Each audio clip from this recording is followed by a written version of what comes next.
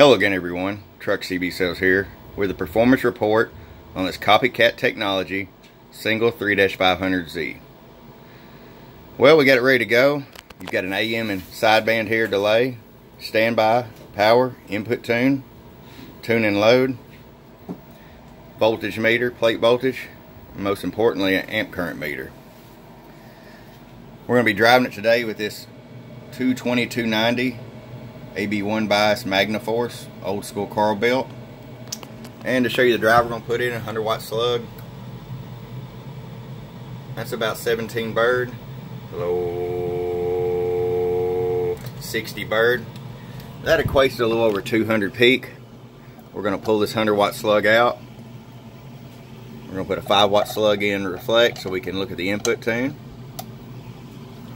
And over here we got a 1000 watt slug in average, 2500 watt slug in peak. Go. Look at the input tune first. Lower, lower, lower, lower, lower, lower, 11111.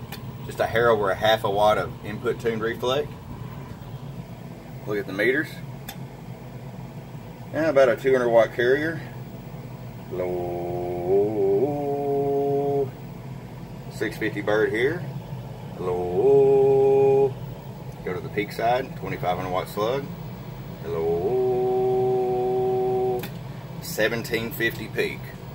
And I'll show you your amp draw and your voltage drop. Low